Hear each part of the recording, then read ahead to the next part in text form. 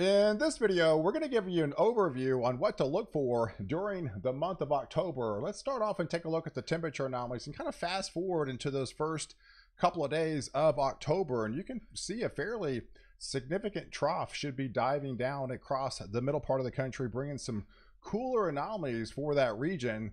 That should come on the backside of what we're tracking right now of a tropical system down there into the Caribbean. So currently right now, the National Hurricane Center does in fact have a 40% probability of this forming into a tropical system.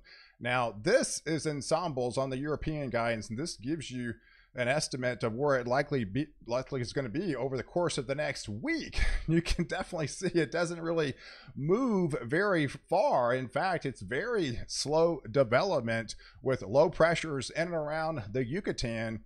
And the GFS ensembles is kind of implying the same thing, maybe just a little bit faster, but nonetheless, between now and next Friday, it still puts a lot of low pressure down there towards the Yucatan, extending further north. And I think eventually will likely shift further northeast going into next weekend. But next week is going to be a warm week. We got a very warm Pacific jet, and typically that's more of a zonal flow that comes off the Pacific. So we are expecting above, if not almost well above average temperatures across a good part of the West, and those extend even into the pretty much almost all the entire lower 48. And overall, it's going to be a drier week across a good part of the West with that zonal flow that's coming off the Pacific. Most of the action is going to be down there into the Caribbean as well as into the Gulf of Mexico. So a lot of guidance puts the heaviest precipitation into Louisiana, heading into the southeast, back through the Tennessee Valley, extending up the East Coast. The heaviest precipitation would likely be into Florida, especially the Florida Panhandle, down there into Alabama, as well as into Georgia, into the Carolinas. And most ensembles is implying the same thing. So most guidance has this continuing to slowly develop down there into the Gulf, extending further north into the Gulf, and likely continue lift northeast. So by the time we get into that October 1st timeframe, we should have heavier precipitation extending through Louisiana back into, especially along the coastal regions, and that would likely extend further north and northeast, getting into areas of the Tennessee Valley through areas of the East Coast as well, with heavier precipitation, if not flooding rains. But so as we head into October, here is an overview. So we are looking at a more of a transitional month. So you're going out of summer, you're heading into fall, and typically when you get those clash in temperatures, you likely have a ramp up as far as severe storms. And so these are the most probability areas to look for if you're going to have severe weather during the month of October through a good part of the central U.S. as well as the south central U.S., getting into the southeast and up the East Coast as well, extending as far north as Iowa and even getting into Illinois, Indiana, and portions of Wisconsin even. So if we extend it and head through, parts of the month of October, you can see on some of the ensembles, looking at some of the teleconnections on what may lie ahead. You can see it's been, for the last half of September, maybe the first week of October, it's going to be fairly on the warmer side, even when we do have that cooler shot on the backside of that tropical system. But overall, as we head through that second, third, and likely the fourth week of October, we are seeing a downturn on some of the teleconnections on the overall EPO guidance going negative. So that'll be an indication where we're going to start to see these cool fronts come down and shift further south. You can see it doesn't go that far negative, so I don't expect these cold fronts to drift all the way down into the deep south, and if they do, they will likely modify big time. But nonetheless, the northern tiers does favor, especially in the second half of October, more cold shots coming in out of Canada. So this is what it's going to look like going into that September 28th time frame. If we kind of take you back, a lot of guidance puts it this area of low pressure will likely be our tropical system by then. Either Helene or Isaac will go into the southeast. You can see predominantly we got the ridge over the top. This is what's going to help lower the pressures underneath.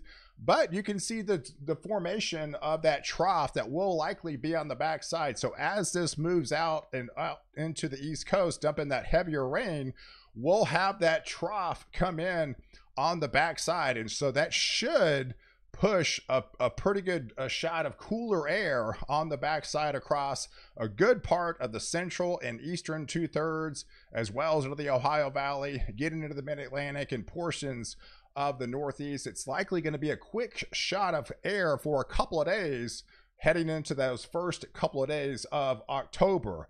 And this is where you would likely look for more tropical activity during the month of October. Yes, the jet stream continues to amplify and get stronger as that west-east flow. So if they do come to fruition, this is where they would typically come to fruition, this blue shaded area, as well as in the green shaded area. And this is exactly where we do have our late season storm in the month of September likely coming to fruition, as well as we'll look at this region as well, because we do even have several systems that are likely going to be forming into tropical systems out here. But nonetheless, most of the guidances puts, if it does make landfall into the U.S., the most favored areas are likely from New Orleans all the way up to Virginia Beach during the month of October. So that is definitely something to look out for. But as we head into that second week of October, yes, we'll have that cooler push to start the month. But then again, it's going to be a quick push of cooler air, and I think you'll return to more of a zonal flow during that second week of October and be predominantly mostly on the warmer side for the good part of the lower 48. But you can see that transition as that EPO does turn predominantly a little bit more negative during that second half of October. We're going to start to see some cooler anomalies come down from British Columbia as well as into Alaska and dive into those areas across the Pacific Northwest.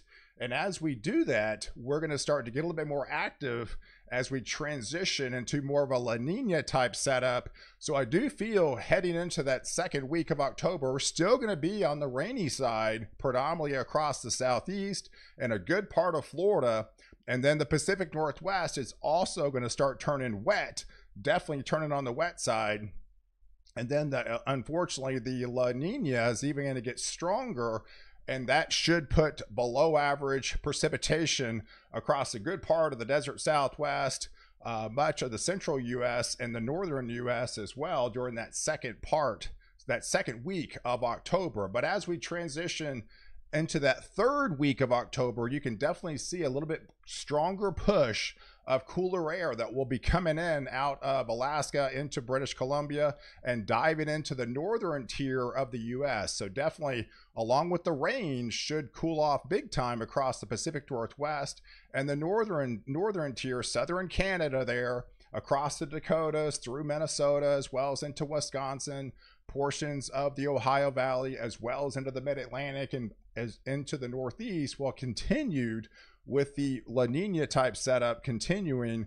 Those above average precipitations will likely continue for a good part of the desert Southwest as well. But the La Nina is coming on alive and strong. It did get delayed a little bit, but over the last couple of weeks, it is definitely coming to a fruition.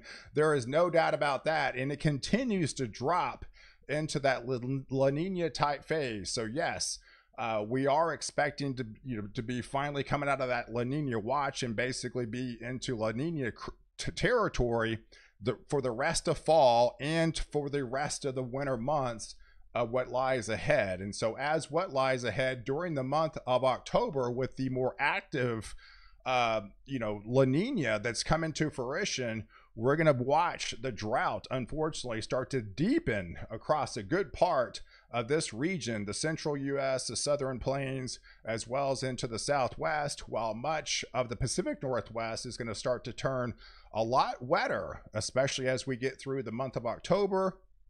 We'll have equal chances of above and below average precipitation across the northern tier with the more successful cool shots of air that will be coming in. And of course, the East Coast with predominantly tropical systems to start the month, and likely possibly another one towards the second week of October across the eastern seaboard, will put the most of the East Coast on the well above average precipitation for a good part of October, essentially from Louisiana extending all the way to the southeast, especially into Florida, and much of the East Coast heading up into New England as well as into Maine. So guys, I appreciate you guys watching. Do like this video, definitely hit the subscribe button, and catch my next update. Why protect you before and after the storm.